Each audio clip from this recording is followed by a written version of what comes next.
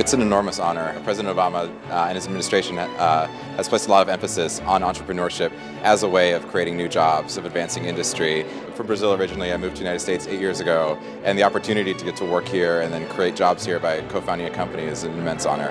I get to take a photo together with the First Lady, which is a really huge privilege. Are we going to pose? Or should we act naturally? I think I'll naturally, like we're having a great conversation. I get to take a photo with her through Instagram, which Instagram is a photo sharing application right now on the iPhone, but we're planning on expanding beyond that soon. So we'll see what filters looks best in the photo. You want to do one? Let's do one. Let's do one. Like a song of presidents. Hi.